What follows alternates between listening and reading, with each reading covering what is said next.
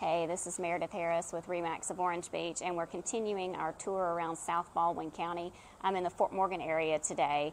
If you're not familiar with the geography, it's on the western end of the peninsula, and if you move further east, you hit Gulf Shores, and then you hit Orange Beach. Fort Morgan has Gulf Shores address, but it's actually out in the county. It's a little bit quieter, a little bit slower paced, but it's beautiful to me. It's natural.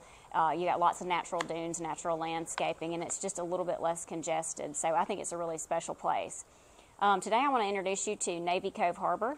This is a condominium complex that has mostly two-bedroom condos. The prices are anywhere from $450 to $500 usually. HOA dues are about $650 a month, and we do have insurance assessments out here, but so does everywhere else. So it's just something we got to get used to for the next few years. If you look behind me, you can see Navy Cove Harbor has its own marina. Every condo here does have a boat dock and a boat slip. So I'll just give you a little pan a little bit so you can see it. And it also has its very own boat launch. So that's really special. If you're a boater, that's a big deal. And also, there's trailer parking out front. So this is a fabulous place for boating families, or if you have a rental and you want to cater to boaters, this is the place to be. The beach is right across the street. It's an easy walk.